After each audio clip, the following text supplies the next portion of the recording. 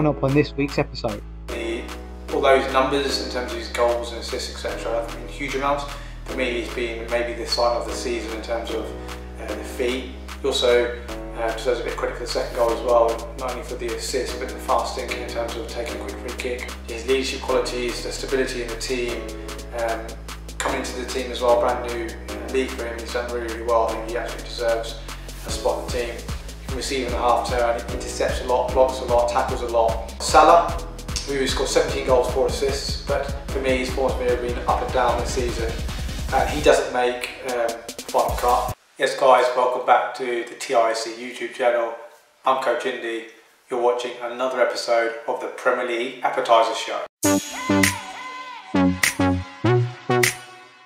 Guys, if you haven't subscribed to the channel already, please do so. It does help the channel grow a little bit further. We're obviously trying to reach 10k subscribers in our first year, so play your part, help the channel grow, and please share the content as well.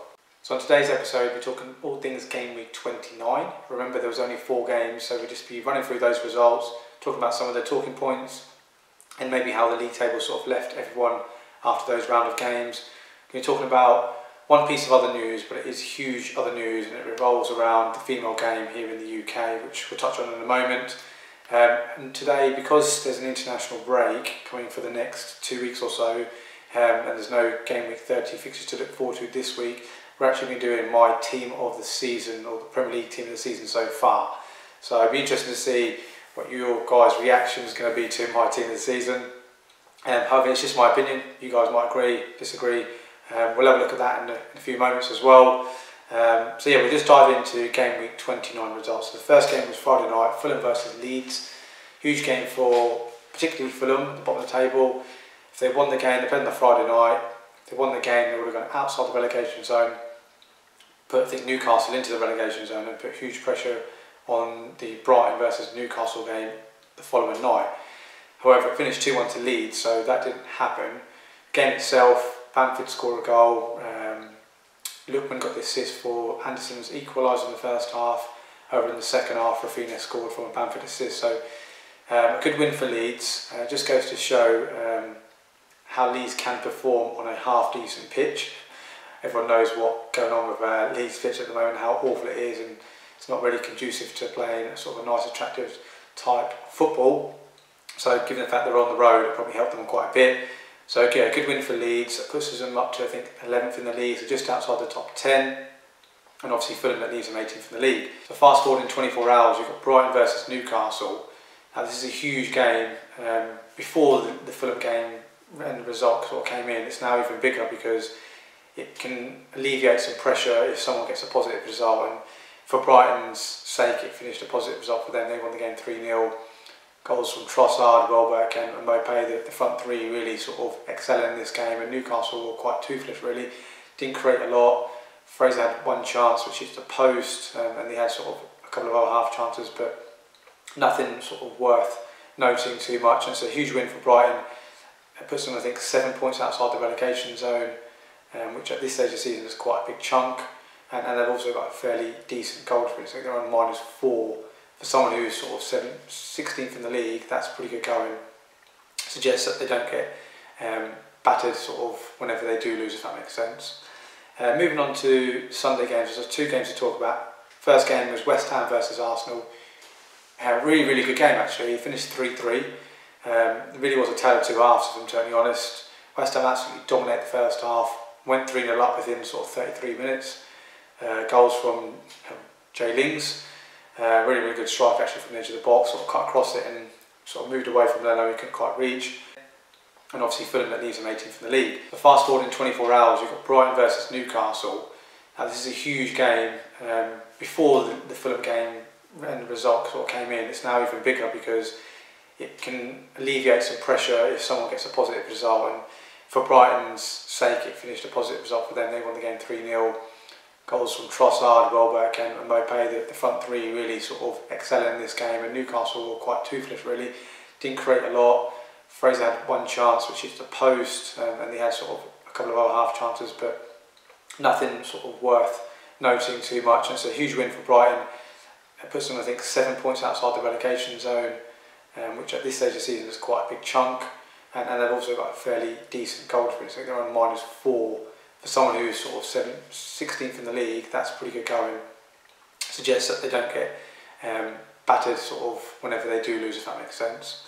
Moving on to Sunday games, there's 2 games to talk about. First game was West Ham versus Arsenal. Really, really good game actually. It finished 3-3.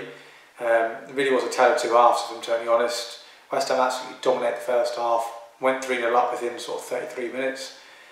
Goals from Jay Lings, really, really good strike actually from the edge of the box, sort of cut across it and sort of moved away from Leno, he couldn't quite reach. He also deserves a bit of credit for the second goal as well, not only for the assist but the fast thinking in terms of taking a quick free kick, setting up Bowen, and he sort of, well, Leno should save it in my opinion, and probably Leno would agree with that as well.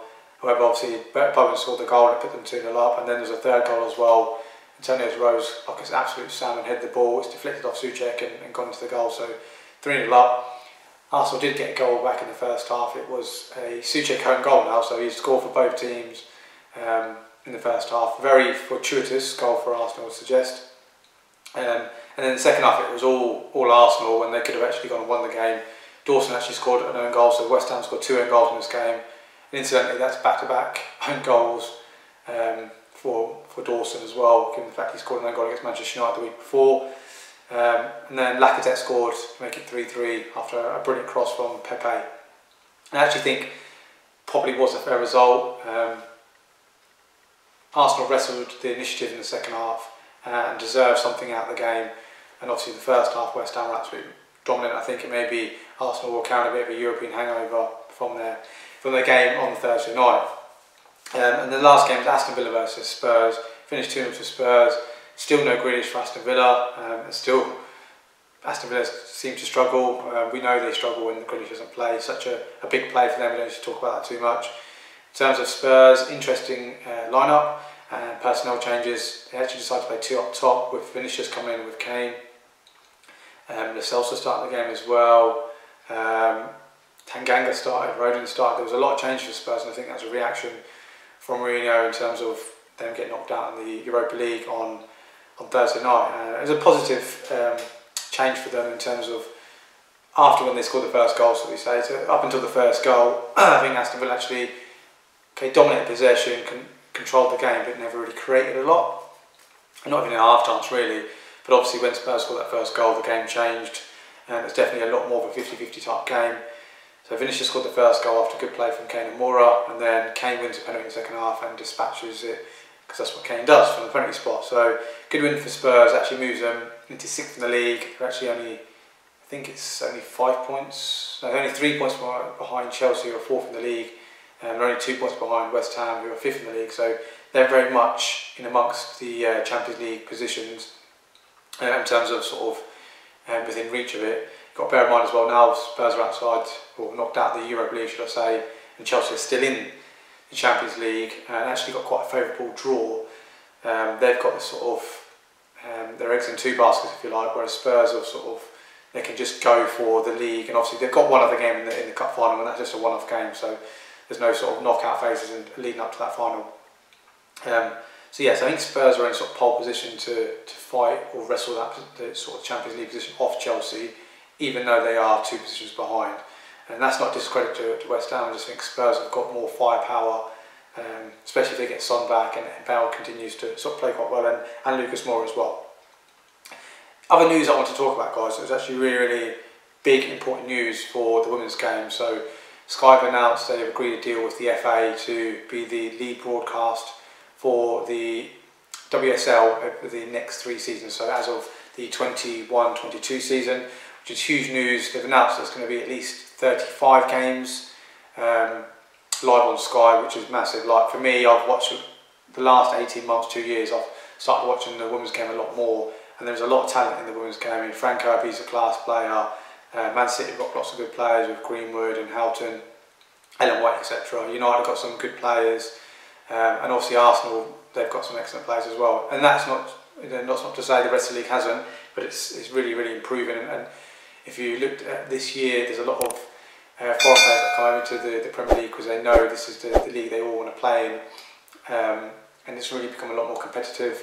I think Chelsea signed, have made the record signing for, I think, midfielder, I can't remember her name exactly, but it's a record signing for, it's a world record signing for a player in the WSL. I think it was something like, I don't actually know the figure 100% off the top of my head, but it's like 50,000 or 250,000 or something like that, which doesn't seem a lot compared to the men's game. I think it's £250,000 from Wolfsburg, so it's a record signing. That just goes to show how far the game is behind, or the women's game is behind sort of the English game in terms of the men's game, sorry. But no doubt, with the Premier League now sort of having Sky as a lead broadcaster, it's going to be an influx of money into the game. I'm not saying that it's going to be all of a sudden we're going to get millions and millions of pounds spent on individual transfers. I'm not saying that at all, but over the next 5, 10, 15, 20 years, it's only going to help the game grow and sort of entice foreign players to come over and play. Really, there's a lot of sort of Americans that have come over here. Alex Morgan came over and played. You've got a lot of Australians. Chloe Nagazo came over and played for Bristol. Alana Kennedy, she's also come over from Australia to come and play for Spurs as well. So, and also you've got some of the Americans, Press and Heath, that come and join United as well. So there's lots of players that are coming from abroad to come and play in the Premier League because this is the league they want to play in. That's massive news, and congratulations, should I say, to Sky and the WSL as well for making that agreement. Right, let's get down to Team of the Year. So first thing I'm going to say is, formation I've decided on is a 1-4-3-3. Reason behind that is a lot of teams sort of traditionally play that sort of front three, if you like, and traditionally sort of play either two sort of holding double pivots and then a single 10, or they will play three in midfield.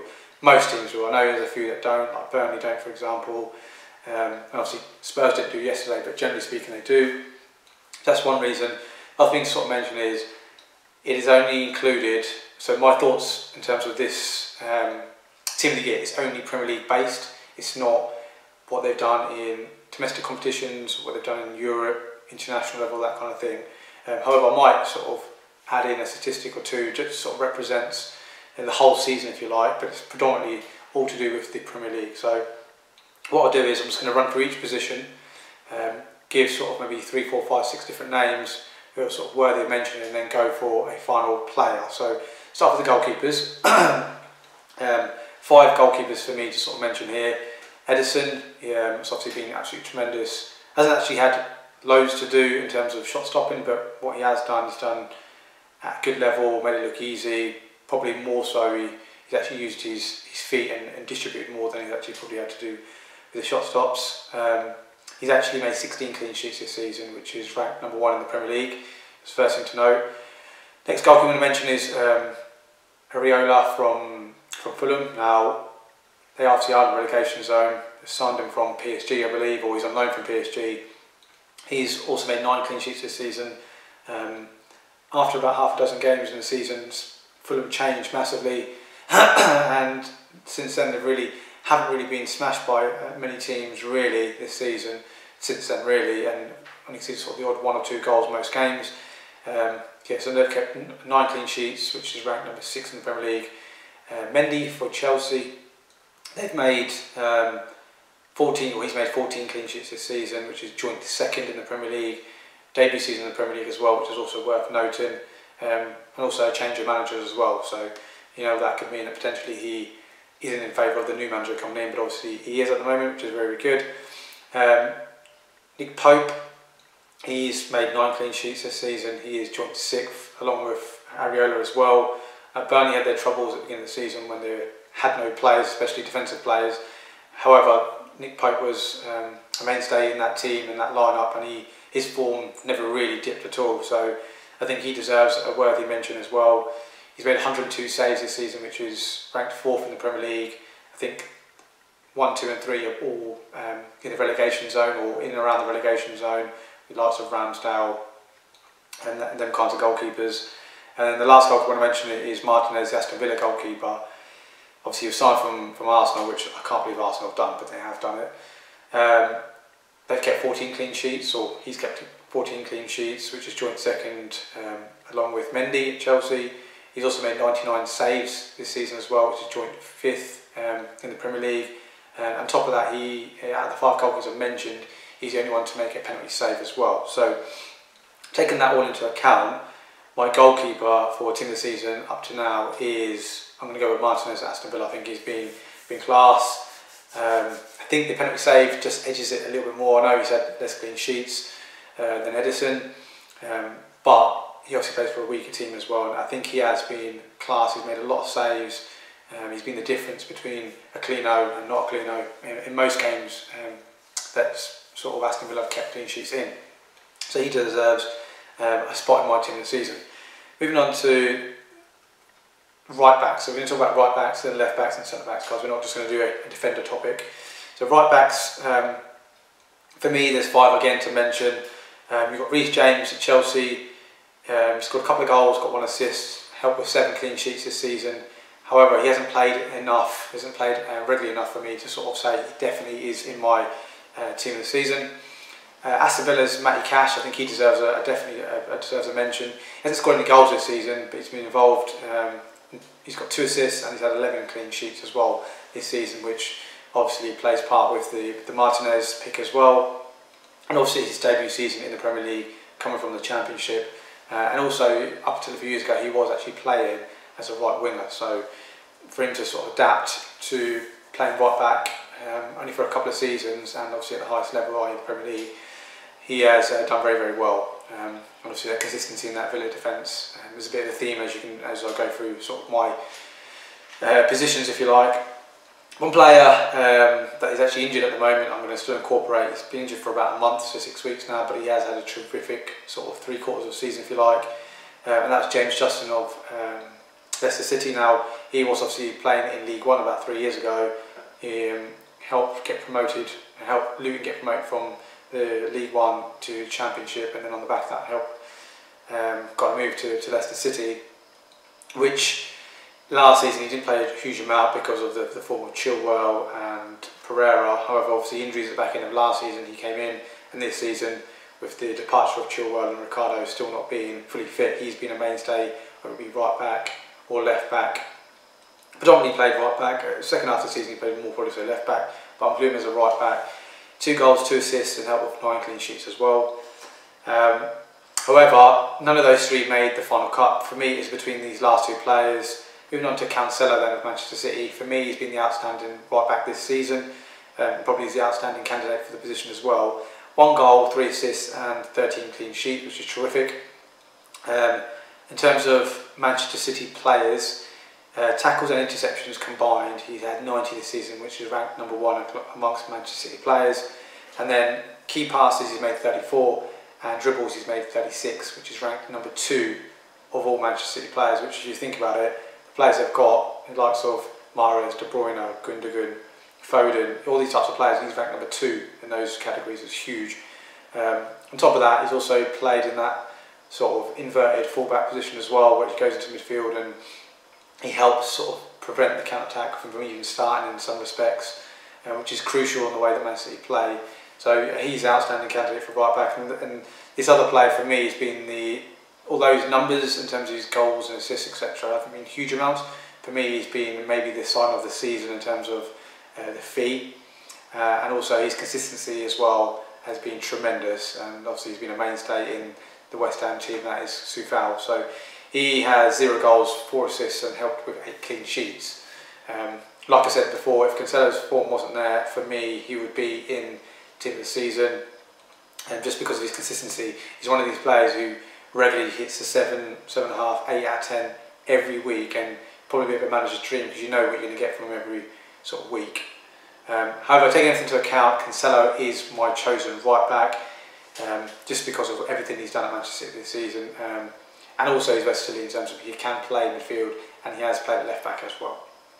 So far, Martinez and Cancelo. Moving on to left backs then.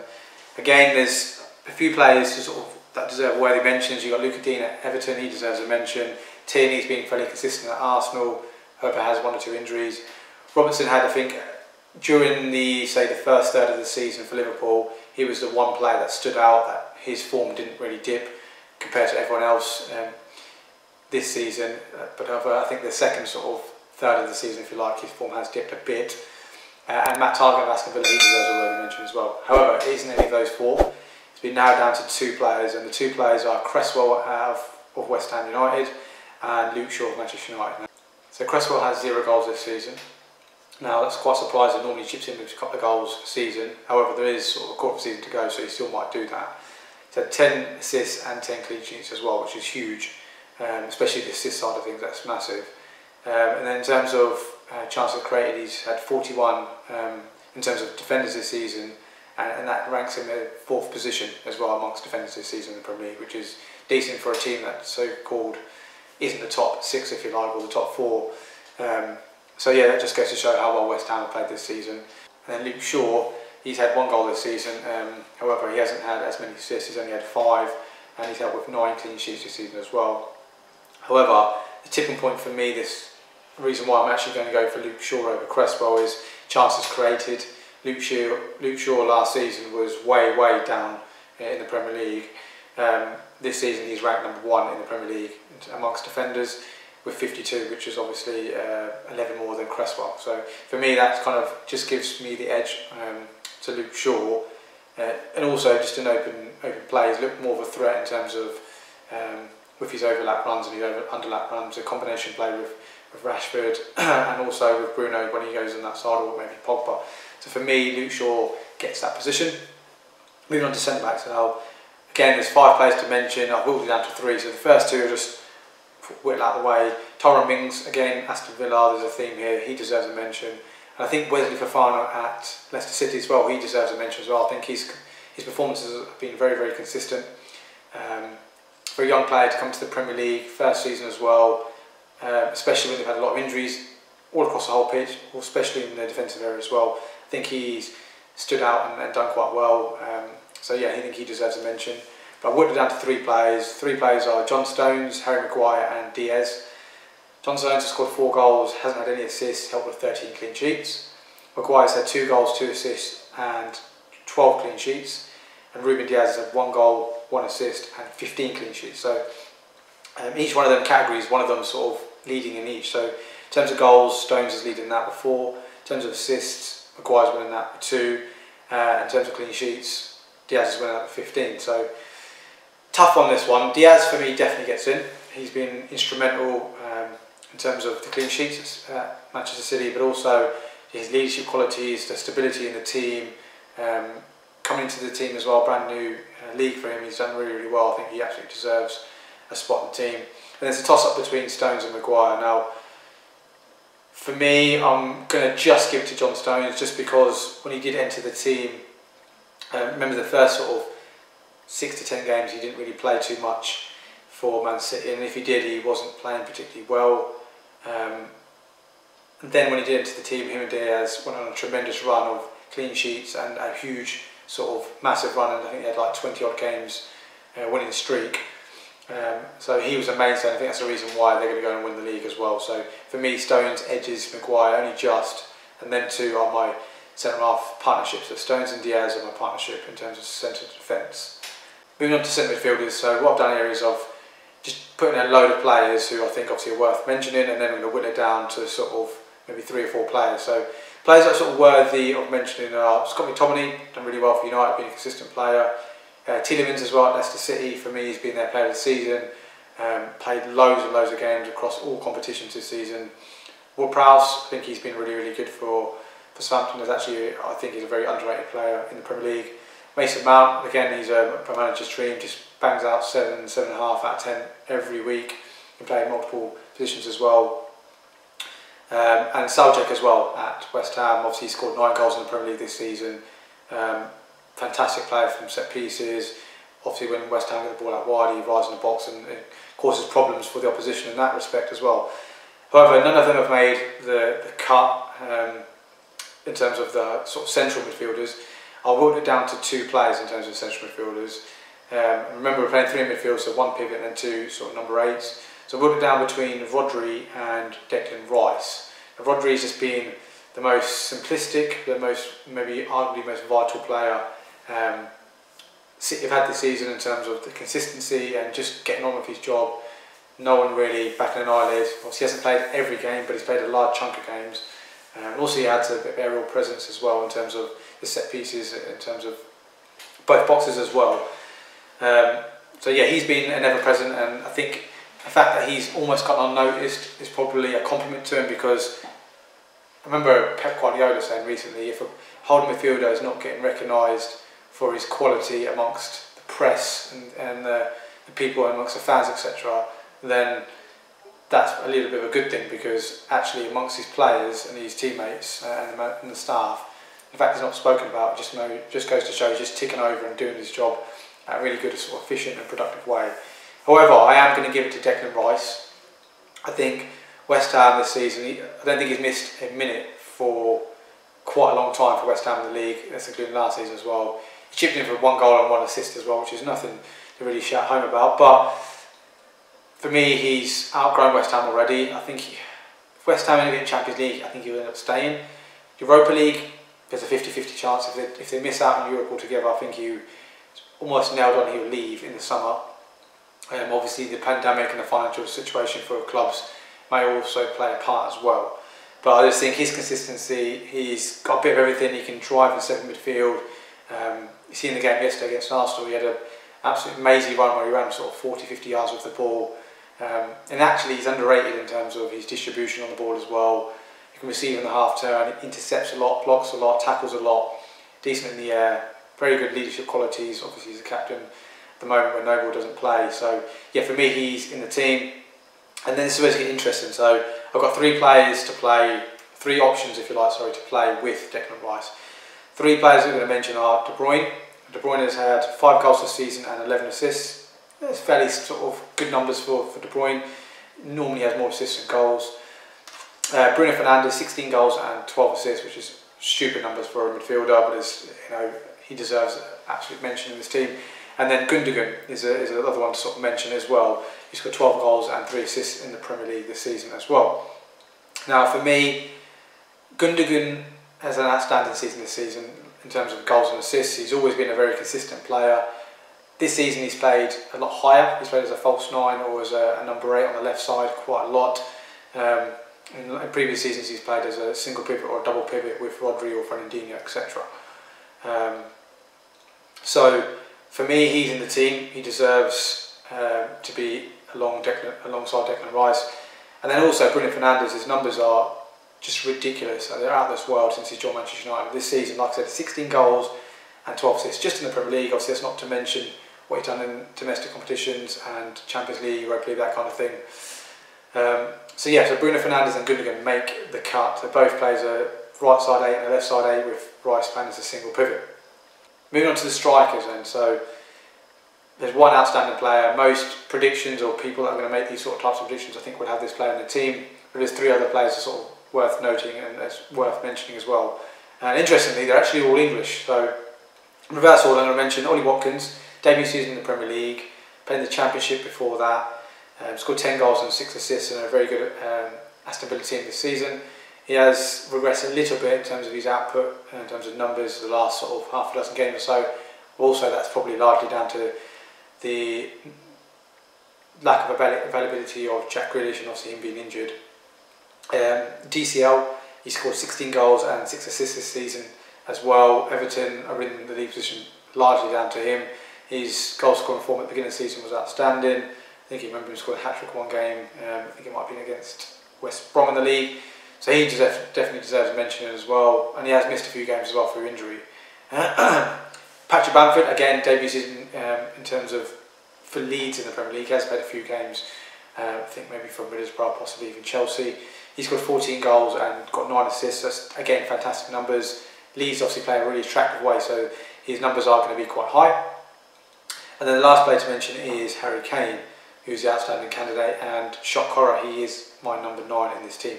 17 goals, 13 assists, fantastic numbers. 30 contributions in the Premier League this season. Again, I'm not mentioning internationals. He's obviously got some for England. He's done well for Spurs in the Europa League as well, FA Cup, that kind of thing, League Cup as well. But yeah, he's the outstanding candidate. He goes into the team, no questions asked. Now, for me, the wide forwards is where it gets interesting because I've got quite a lot of players to sort of choose from. So what I've done is I've got 3 players that play on the right and 4 players that play on the left, and that's how I'm going to whittle it down. So it's not necessarily, I'm picking a player that plays predominantly on the right hand side to play on the right, and a player that plays on the left to play on the left. I'm not thinking, right, there's 3 outstanding left wingers, I'm going to chuck one of them on the right, and just to get in the team, no, I'm going to have a player that plays predominantly on the right hand side. So for me, the left we'll go for the left wing to start with. There's sort of 4 players to mention here. You've got Harvey Barnes, should I say, of Leicester City, 9 goals, 5 assists. He's been a crucial player for them this season. Again, in Europe, he's done really well, across the cup competitions as well. Marcus Rashford, 9 goals, 9 assists, brilliant again this season, good numbers. That's the sort of numbers he needs to be hitting regularly, season in, season out. Jack Grealish, he's regressed a little bit. Obviously, he's missed the last sort of month or so in terms of injury, so he's scored 6 goals, got 12 assists, so he's more of an assist maker, if you like. And the last player is Son. He's got 13 goals and got 9 assists. Now, I'm going to give it to Son just because of the partnership he has with Harry Kane as well, and that's obviously going to suit this team, if you like, in some respects. But obviously he has got the most goals, and he has got the joint second most assists as well. Can play in a couple of different positions as well. Can play as a number 9, can play on the right, like a lot of the other wingers can as well, to be fair. But I think his form for large parts of the season has been fairly consistent. He's always been a threat. So he makes the team. He's going to play on the left hand side. And then the right side, I think you guys, this is where I think this might cause the most controversy amongst you guys that are watching this episode. So I've got 3 players. I've got Salah, who scored 17 goals, 4 assists, but for me his form's been up and down this season, and he doesn't make the final cut. So I whittled it down to 2 players. The 2 players for me are Rafinha at Leeds. He scored 6 goals, 7 assists, so it's a lot less than what Salah has. And then the other player is Pedro Neto, 5 goals and 7 assists. So he, in terms of key contributions, goals and assists, he's got the least out of the 3 players. But for me, I'm choosing Pedro Neto. I think he showed the most consistency this season. He's been, Wolves is probably most threat, most games I'll say this season, even when Podence's been playing, Traore, Jimenez, all these types of players. So for me, he actually gets in ahead of Rafinha. No, not to say Rafinha's had a bad season at all, because he's had a terrific season. He's done tremendously well for Leeds this season. Again, debut season in the Premier League, brilliant. And then, to be honest with you, it was a bit of a toss of a coin between those 2 players, but I'm just giving it to Neto. I just feel like he's had more of a consistent season. He's a younger player as well. It's always harder for a young player to adapt to the Premier League, but for me, he's going to win Wolves Player of the Season. And I wouldn't be surprised if both of these 2 players left their respective clubs. If not this summer, definitely the following summer, because for me, they're the outstanding players at those clubs. Again, the pandemic and the financial situation might play a part in terms of other clubs coming in and being able to afford these types of players. But for me, Pedro Neto deserves a mention, or more than a mention. He's actually made the cut. So for me, he's going to be on my right hand side, Son on the left, and then Harry Kane up top. Guys, that is my team of the season for the 2021 season. Honestly, I'd love to hear your thoughts on this one, because it's going to cause some debates amongst you guys.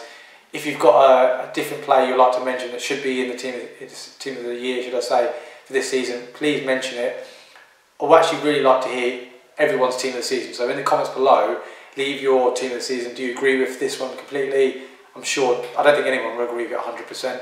They might agree with 7, 8 players, whatever. But leave your whole 11. I'm really, really intrigued to see what everyone's thoughts are in terms of team of the season, or my team of the season, and how you think my formation and all that kind of thing sort of plays hand in hand, and partnerships, that kind of thing. That concludes another episode, guys, of the Premier League Appetiser Show. If you haven't subscribed to the channel already, please do so. Honestly, it does help the channel grow a little bit further. And also, one other thing to sort of mention as well, if you haven't clicked that notification bell, do it right now, because you're obviously going to get notified whenever there's a video uploaded from our channel. But also, our football content is going to be uploaded onto YouTube in the next week or so, so you do not want to miss that. There's our first video going live the next week or so, and then there's going to be a bunch more sort of coming out on the weeks on the back of that. So yeah, click that notification bell, honestly guys, it really will help the channel grow a little bit further, and we'll see everyone next week.